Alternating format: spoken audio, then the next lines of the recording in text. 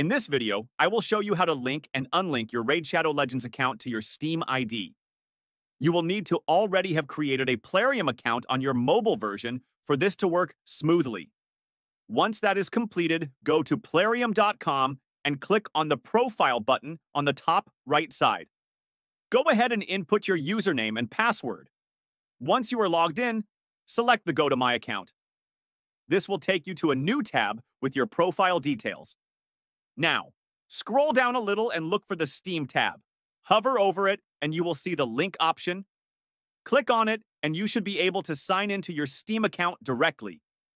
If you open Raid Shadow Legends on your Steam library now, the account is now linked and you can also play it here. To unlink your account from Steam, close the game, then go back to the profile section where Steam is located. Hover over it again once more and select Unlink.